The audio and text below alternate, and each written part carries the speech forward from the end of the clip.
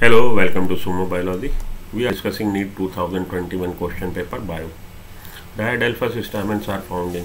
So stamen is the unit of male reproductive organ in flowering plant. In flower, there are four valves: calyx, corolla, androecium and gynoecium. Androecium and gynoecium are the reproductive organs. Androecium is representative of male reproductive organ and gynoecium is the representative of female reproductive organ.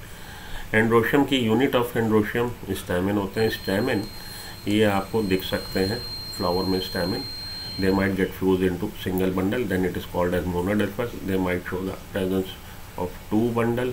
When स्टैमेन्स gate fuse and form to bundles, then it is called as डायडेल्फस. And if more than to bundle they get fused into more than two bundle, then it is called as termed as polyadelphous condition. तो यहाँ पे पूछा गया डायडेल्फस. डायडेल्फस स्टैमेन्स are found in, the answer is P. कहाँ से, पूरी detail आइए देख लेते हैं हम लोग.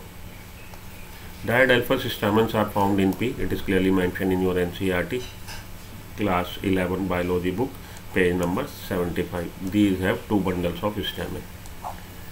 Monadelphous stamens are fused to form a single bundle or one bunch. For example, the family Malvaceae, member of family Malvaceae, and China rose is the member of family Malvaceae. Monadelphous stamens are seen in China rose, गुड़हल जिसको हम लोग बोलते हैं. This stamen have a single bunch of filaments. सारे filaments fuse होके एक bunch बना रहे हैं.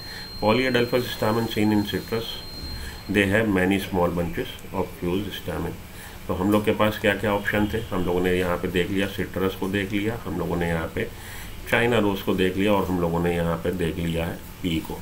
जो हम लोग को ऑप्शन दिए गए थे उन ऑप्शन में पी है.